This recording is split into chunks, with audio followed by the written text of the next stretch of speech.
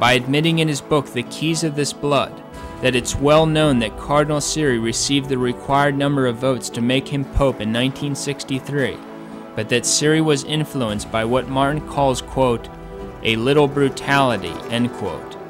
Martin explicitly mentions that communication occurred between a member of the conclave and an internationally based organization concerning the Siri candidacy. So even Malachi Martin, a defender of Antipopes John XXIII and Paul VI, admitted that Cardinal Siri received pressure not to accept the office to which Martin admits he was elected.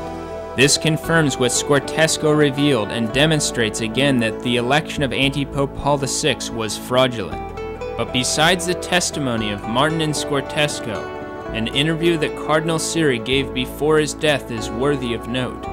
In a published interview with the Marquis de Franquerie, Louis Remy, and Francis Delay, Siri was asked questions on various topics, including what Scortesco revealed about his election. While denying various other things in the interview, Siri would not deny that he was elected Pope. All he would say was that, quote, I am bound by the secret. This secret is horrible. I would have books to write about the different conclaves. Very serious things have taken place, but I can say nothing.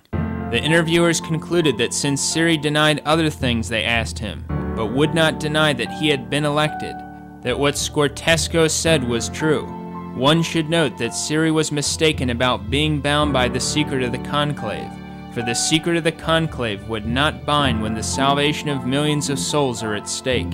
And the horrible secrets of the conclave which Siri alluded to, without a doubt, referred to the unlawful intervention of outside forces, which blocked his ability